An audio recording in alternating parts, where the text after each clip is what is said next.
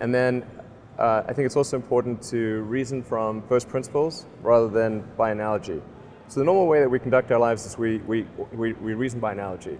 We're doing this because it's like something else that was done, or it's like what other people are doing.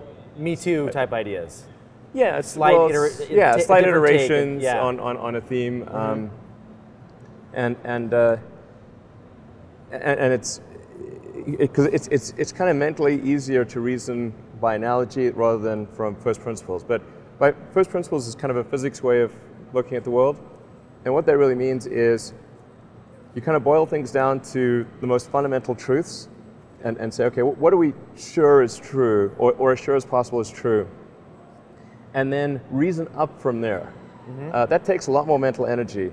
Give me an example of that. Like, what's one thing that you've done that on that you feel has worked for you?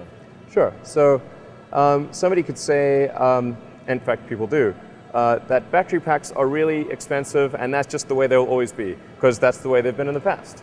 You're like, well, no, that's pretty dumb, because if you applied that reasoning to anything new, then you wouldn't be able to ever get to that new thing. Right.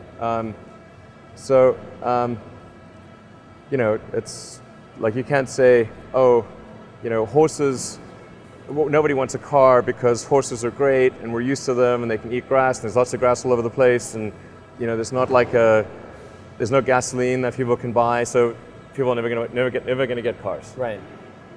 People did say that.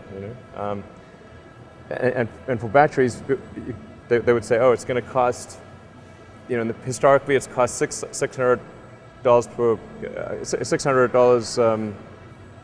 per kilowatt hour, and so it's not going to be much better than that in the future. And you say, no, okay, well, what are the batteries made of? So first principles would be to say, okay, what are the material constituents of the batteries?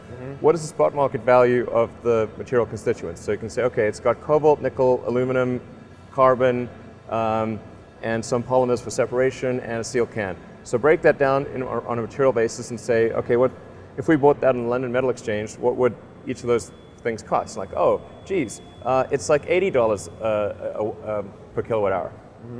So clearly, you just need to think of clever ways to take those materials and combine them into the shape of a battery cell, and you can have batteries that are much, much cheaper than anyone realizes.